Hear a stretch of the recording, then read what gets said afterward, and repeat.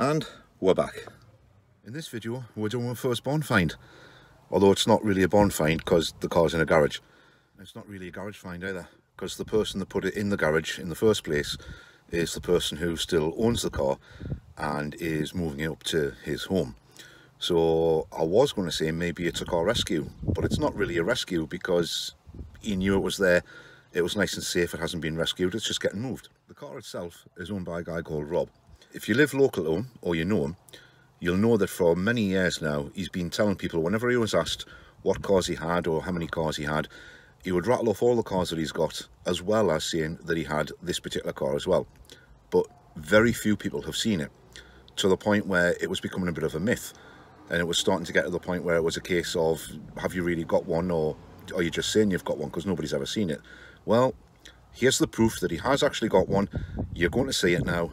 And I also want to say a quick hello to all the new subscribers. Thanks for subscribing. Hope you enjoyed the content I've got out there so far. There's loads more to come. But anyway, hopefully you'll enjoy watching what we did. Let's do this. Morning, folks.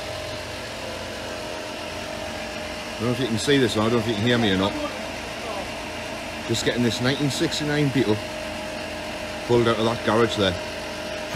The noise you can hear is generator in the background, compressor running, putting some air in the tyre so we can move it. Hopefully you can see for the sunshine. I'll take you with what today. We're going to be moving this from here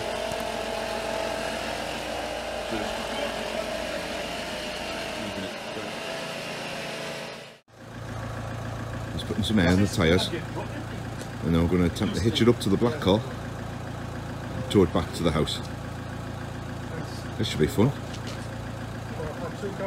As you can see, the Beetle's joining a Mark 1 Ford Cortina, Morris Minor, done up like a noddy car, and a Mark 2 Ford Zodiac.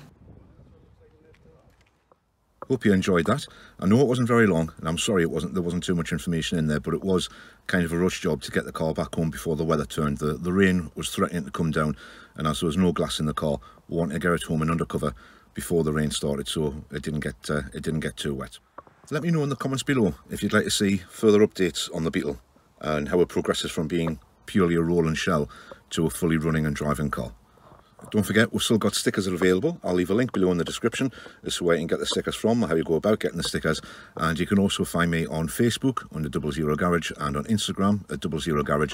I'm also available on Patreon if you want to join me there, and you can buy me a coffee as well. I'll leave links to all of those in the description below so you can support the channel if you want to.